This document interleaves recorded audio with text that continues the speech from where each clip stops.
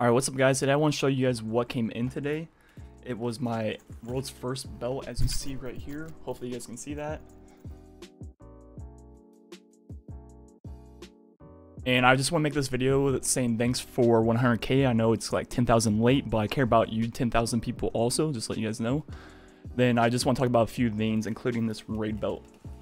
Obviously, I couldn't do any of this without my teammates or any of you guys for the 100k subs. I appreciate it greatly. It's been a crazy year, crazy 4 years since I started playing Destiny seriously. A lot of things have happened, and overall, it's just been a crazy time. So Last Wish was definitely probably the most important raid to me in terms of our world's first. I personally have 4 along with Modern, then a lot of my friends have 3. So I want to kind of tell you guys the backstory about all of this because a lot of you guys are new to my channel or weren't around back in these days. So back in House of Wolves, I started speedrunning strikes, and I got noticed by HMO5 and Flush Crunch, who were a part of a team called Hidden Machine.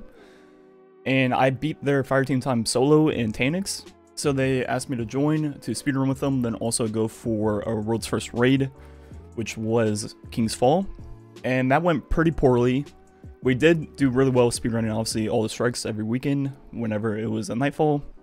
We pretty much held every strike record in the game at the time, and even some missions. Then also at the same time, there was another team speedrunning called Redeem, which was with like PVT Nuclear, Modern, Tfue, and all those people. And we competed with them pretty much every week, and it was a fun time, a lot of banter, a lot of shit talk, which obviously looking back is all hilarious because now we're all like really good friends and whatnot. And they were decent at going for World's First Raids too. I think their best finish ever before we merged was 2nd place in hard mode King's Fall.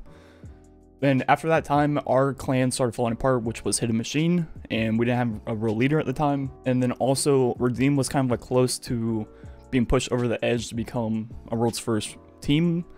They felt like they still had a few weak players. One name led up to another, and next thing you know, Hidden Machine and Redeem merged into one team, and we took the name Redeem.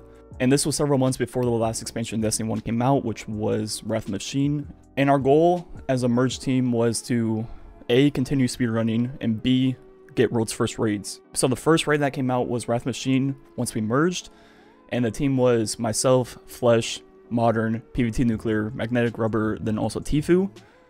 And this was our first raid all playing together, and guess what? We got world's first. So that one definitely means a lot to me because it showed that the merge obviously worked. Our main goal, which was to get world's first raid, we obviously accomplished it on our very first attempt ever. Then after that, Prestige, or what was called hard mode back then, Wrath Machine came out. Then I was working that day, so I wasn't part of it, but then I'm getting 3rd place due to the famous glitch that happened to them in the Siege Engine. If you guys know about that, you know about that. Then the next raid I took part in was obviously Leviathan on Destiny 2 when it first came out. And we kind of threw that raid very hard. We could have had world's first, but we just like had a mental block and completely messed up like 40 minutes before the actual world's first happened. And Slayer and his team ended up getting that, which was actually really hype. Then the next raid was Prestige Leviathan, and this was the first raid where a lot of the old Redeem members stopped playing or stepped down.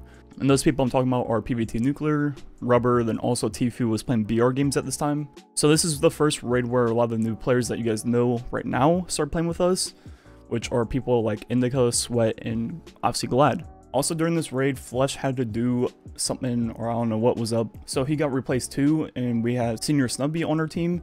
So this was the first raid with like the new lineup that we have today pretty much, and we ended up getting world's first there. So that was our second world's first as a team, and with half of a new team. So that proved that our first world's first wasn't just pure luck, you know, we could repeat even with new players. So that one was definitely really important too. Then next up was Spire Stars normal mode, which was in my opinion the best raid layer by far. And once again, that was pretty much the same team that as the Prestige Leviathan, except with Flush Crunch back in the lineup because he was obviously available. And that one we proved a lot too, because during that raid, at this time, Flush was having major internet issues, and his internet cut out during the boss encounter, like when we were like an hour or 2 into it, and we had to replace him because obviously we couldn't rely on his internet anymore.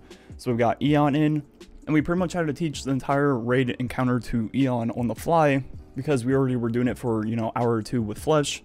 So we had to teach what Flesh was doing to Eon, and you know, that obviously set us back quite a bit, but we still pushed through it and still ended up getting world's first and all that good stuff.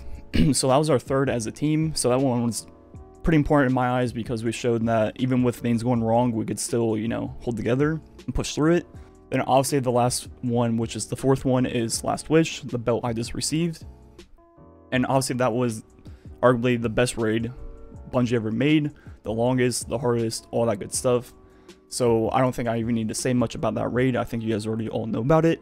And that raid is obviously probably the most special just because of the sheer difficulty and the amount of time it took to actually get world's first in that raid. So obviously I wouldn't have any of these belts without my teammates, even the teammates that never got world's first with us back in Hidden Machine, or even the OG Redeem, all those players that, you know, supported us and were in our teams at one point in time. We appreciate all of you guys and couldn't thank you guys enough. Then obviously I thank all of you guys for 100k subs on YouTube. This past year has been crazy, like I said, and I hope this year and future years will be just the same, if not better. And I really gotta give a shout out to pretty much everyone for my YouTube channel, because there's so many things I couldn't do with a lot of people. For example, just like strike bosses videos, I couldn't do that without Ember or Ice being there whenever I want, and they're always there for me. Then people like Flesh, or like literally anyone from the community that reaches out to me on Twitter with like X perk on X weapon or a new exotic, whatever, let me jump on their account for a video. Like just the other day when I make that all new perk video, I think I was on like 4 accounts for that video because it's hard to track down all the perks, right? All the new perks. And like several people from Redeem helped me track down all the perks, helped me get on their account whenever I wanted. I just couldn't do it without all these people. So it's definitely not just me behind the scenes at all. Anyways, I think that's all I want to say for the video. I appreciate every single one of you guys. And yeah, thanks for watching. Catch you guys next time.